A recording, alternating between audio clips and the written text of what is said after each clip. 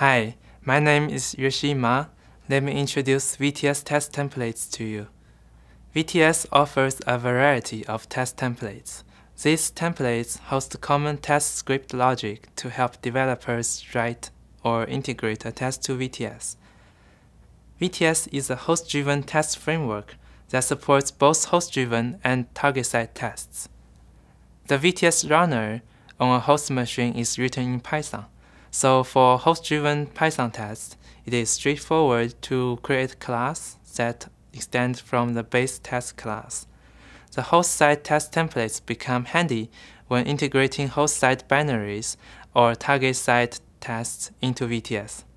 For example, target-side binary tests written in C++ or shell scripts can be hosted by binary test template.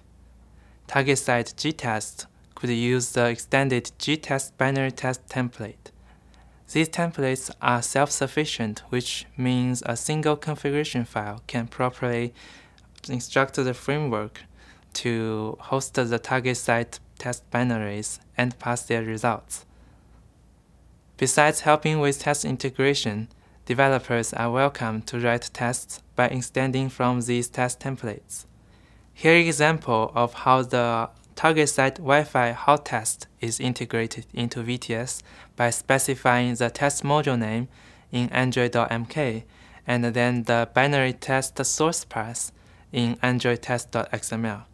You can find much more detail and examples in our code lab.